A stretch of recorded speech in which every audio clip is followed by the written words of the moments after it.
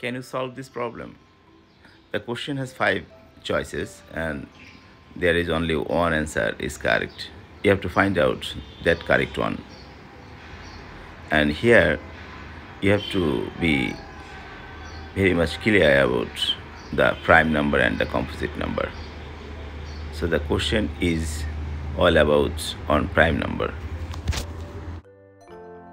In this question we find that P is the smallest prime number greater than 20 and Q is the largest prime number but less than 15. Then what will be the answer of PQ?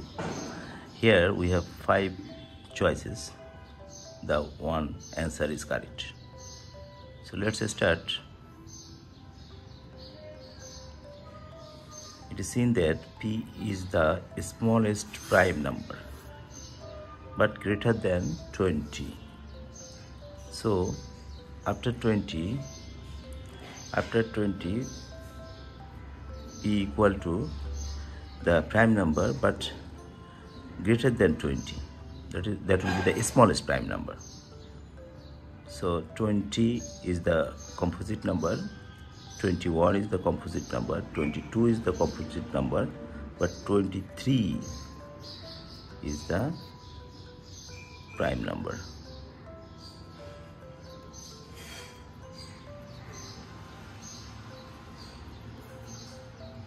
And another one, Q is the largest prime number but less than 15. So Q equal to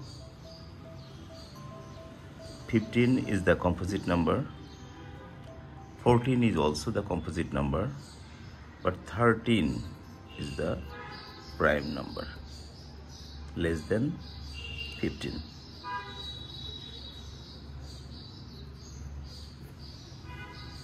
So the answer PQ will be 23 into 13 equal to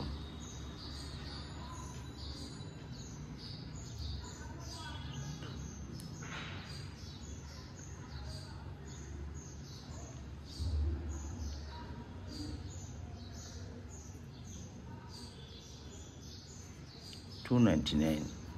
So here 299, this is the correct answer.